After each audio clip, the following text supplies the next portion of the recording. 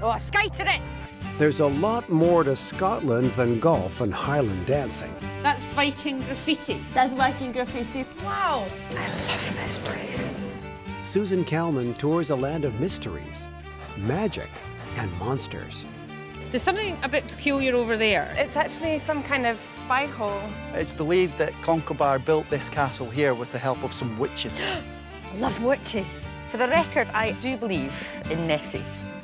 There, seen it? Nope. Seagull, seagull, nope. The whole place is beautiful, and there are so many secrets waiting to be discovered. Secret Scotland on Knowledge. I know I look like the kind of lady who's drunk out of a horn before, but this is my first time.